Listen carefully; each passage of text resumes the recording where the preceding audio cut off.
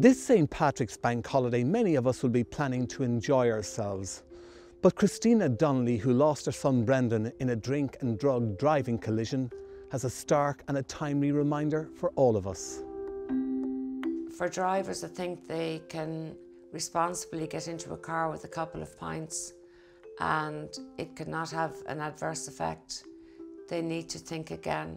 This could be a member of their family in 12 months' time, sitting and giving out the same heartbreaking message.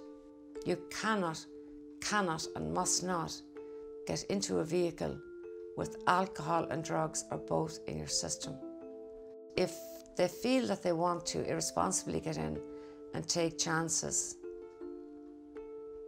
they have to be responsible for the outcome. Please leave the vehicle and, get another mode of transport. Don't be afraid to do that. It could save your life and the lives of your friends.